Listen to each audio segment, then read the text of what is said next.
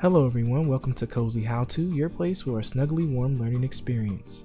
This is lesson number 9, and in this lesson we're going to talk about the new functionality that was added into Ecwid, in this case SEO, which stands for Search Engine Optimization. So let's go ahead and get started. The first thing that you want to do is make sure that you're logged into your Ecwid dashboard. And if you look on our screen, you can see that we're logged in and we're on the dashboard page. And if you don't know that, you can look at the word dashboard in the upper left hand corner of our screen, and that will indicate that we're on the dashboard page.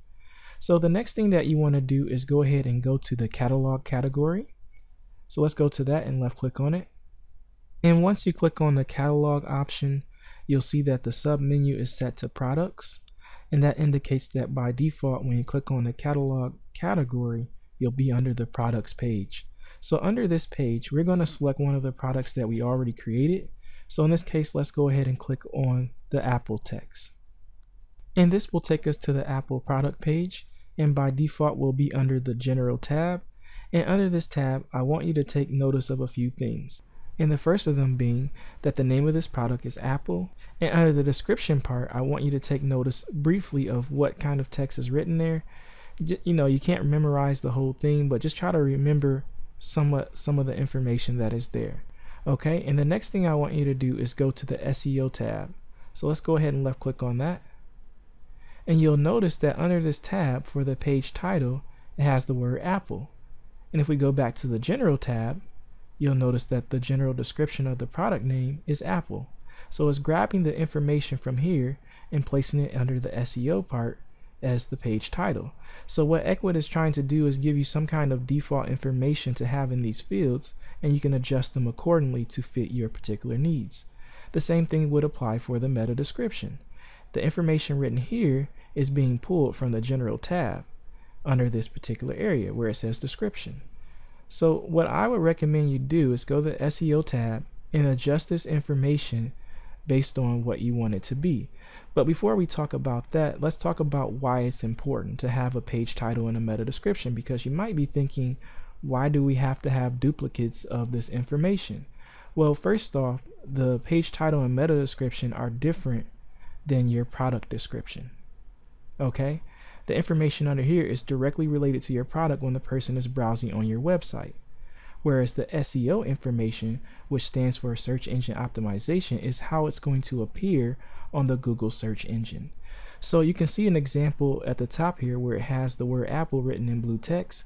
That's how it's going to appear on the Google search engine.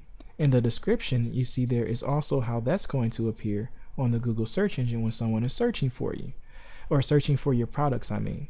So in this case, I don't think Apple would be a good title. We need to name it something more relevant for when you see it in a search result. So maybe you can name it Apple, maybe we can name it Green Apple.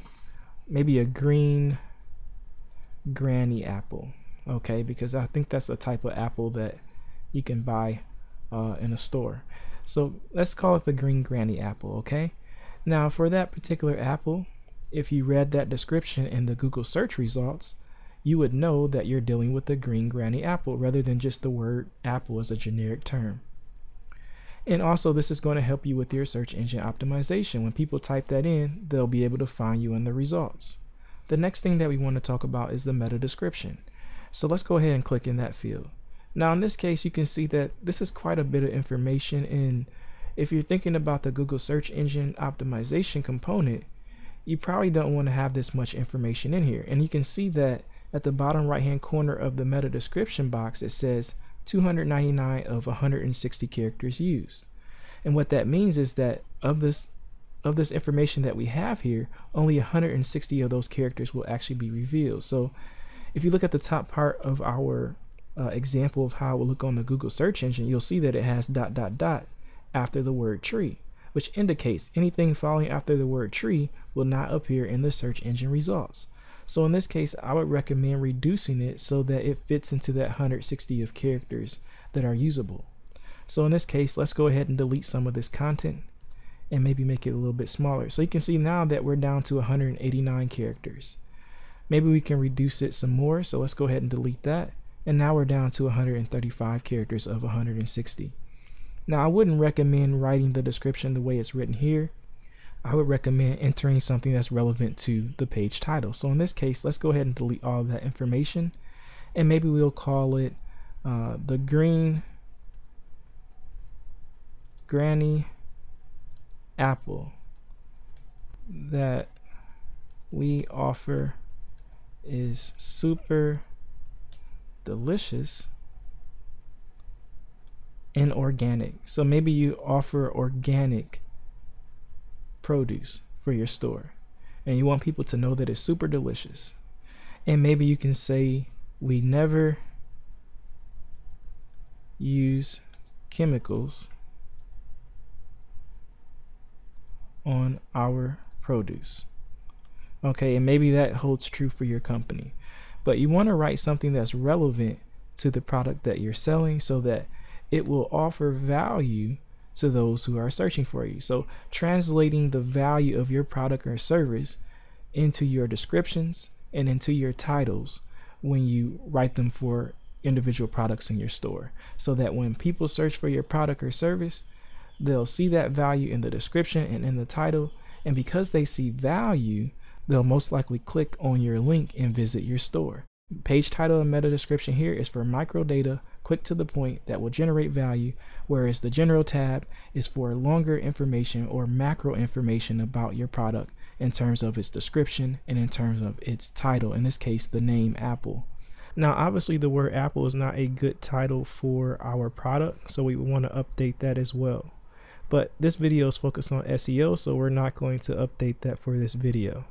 So I hope that this video was helpful in giving you a little bit more insight into how to use the SEO feature and giving you a good description of what SEO actually is about. And that is helping you to rank and also helping people decide if they're going to click on your link or not when they see it in the search results based on the value that it generates.